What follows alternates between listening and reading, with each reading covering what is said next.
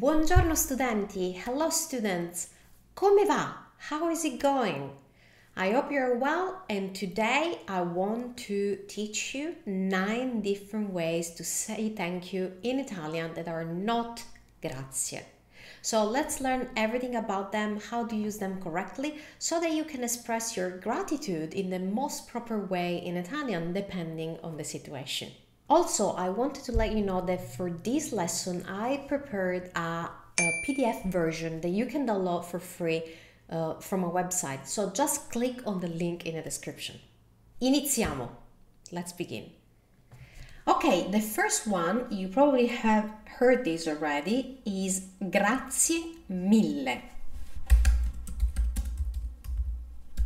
Grazie mille literally means thanks 1,000, and is the Italian way of saying thank you very much. So it's more emphatic than just grazie. You may just say grazie as a habit, out of a habit, not really meaning it. But if you say grazie mille, that means that you really mean it and you're expressing a deeper level of gratitude. It's like when you say thank you so much or thank you very much. Grazie mille. Ok. Il prossimo, next one. Ti ringrazio. Ti ringrazio. Now, this is probably something that you may not have heard yet or you may not have noticed. And this is very nice and much deeper than the previous ones. So what's that? Literally that means I thank you. This one does not use grazie, but uses the verb for to thank, which is ringraziare. So this literally means I thank, ringrazio, io ringrazio, you, ti ringrazio. And it's a more personal way to express gratitude, often used with friends and family to whom you're very grateful, to express that meaning. So ti ringrazio is definitely deeper than grazie or even than grazie mille. Okay, another one is grazie di cuore. This is one of my favorite ones. Grazie di cuore. And you can guess this has to do with the heart. That means thanks of heart. So it's like when you say thanks from the heart, from the bottom of my heart. So these are an expression that really emphasizes sincere gratitude from your heart. It's very touching. If you tell someone grazie di cuore, you're not just saying, oh, grazie, thank you, that's it. No, you're really telling them you were very touched by their action or what they told you. So this is a very nice one to know. Okay, another one is ti sono grato. Ti sono grato. So this is another one that uses a verb, not just grazie. Ti sono grato literally means I am grateful to you. So the word grato means grateful in Italian. So we're learning a few words related to saying thanks in Italian. We have learned ringraziare, which means to thank, and now we're learning grato, which means grateful. So that's what it is. Ti sono grato means I am grateful to you. And it's a more formal phrase that shows genuine gratitude towards someone. What I want you to notice, this is something I repeat in every one of my video almost, is whenever it's necessary, of course. Since this expression uses essere, so io sono, tu sei, lui è, that's what we're talking about when we name essere, the verb essere, to be. The word that comes right after essere needs to change to match the gender and number of the subject. With gender and number, I mean if the subject is feminine, you will need to change that to the next word to feminine. If the subject is plural, you will need to make the word next right after essere plural.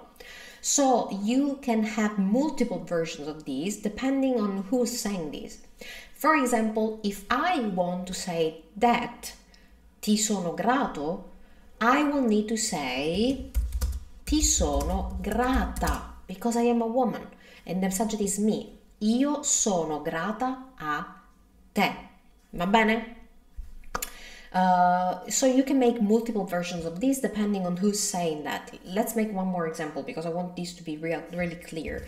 If you want to say we are grateful to you, then that would be ti, still because it's to you, siamo because it's we are. And how would you change that? Let's suppose I want to say that for two women. So two women saying to someone, we are grateful to you.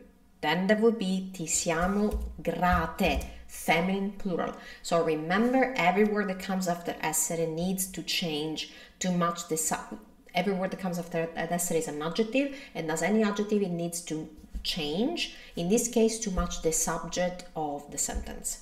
Va bene? Okay, let's see a few more expressions to say thank you in Italian that are not grazie. The next one, well, not just grazie, at least. This one, in fact, is grazie infinite. Grazie infinite. This means infinite thanks, and this really indicates that your gratitude is boundless and profound, the same way as in English. So, grazie infinite. Another one that's really good to know, because it's very much used in Italy, is non so come ringraziarti. Non so come ringraziarti. Let me type this. Non so come ringraziarti. So this literally means I don't know, non so, come, how, ringraziarti, to thank you. So here again we have the verb ringraziare, to thank, and this is an expression that we use when you feel like you're truly in debt to someone and you really don't know how to repay their favor. So you really want to show that feeling, and that's perfectly done with non so come ringraziarti. Okay, another one that's always another way of saying grazie is è stato gentile da parte tua. È stato gentile da parte tua. This means it was kind from your side, literally. So this is the equivalent of the English expression, it was kind of you. We don't say literally it was kind of you, we say it was kind from your side, but it's exactly the same thing. So you want to use this when you want to acknowledge someone's kindness while also expressing your gratitude. You're also acknowledging they were very kind, gentile. Perfetto. Molto bene. Okay, next one is slightly different and it's another way to thank someone, more specific. It is grazie per il tuo sostegno.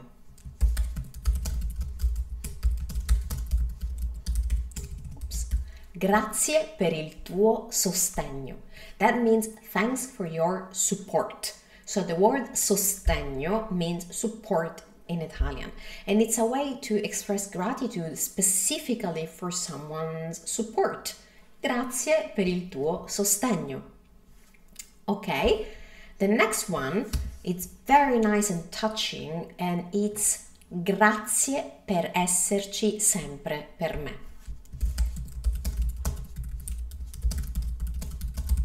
Grazie per esserci sempre per me. And this means thanks for always be there for me. Grazie per esserci sempre per me.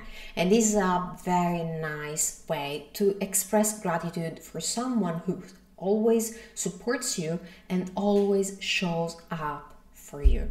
So this is a very special one. Okay, there you have it, guys. 9 different ways to say thank you in Italian that are not just grazie. Pick the one you prefer depending on the situation, and you will be able to express your gratitude in a very natural and proper way in Italian. As always, let me know which one is your favorite one, and I wait for your comment in the comment section. Also, don't forget to download your free PDF for this lesson. The link is in the description. That's all for today. Questo è tutto per oggi. I hope you enjoyed this video, and I wish you a great day, buona giornata e a presto. Ciao da Valentina.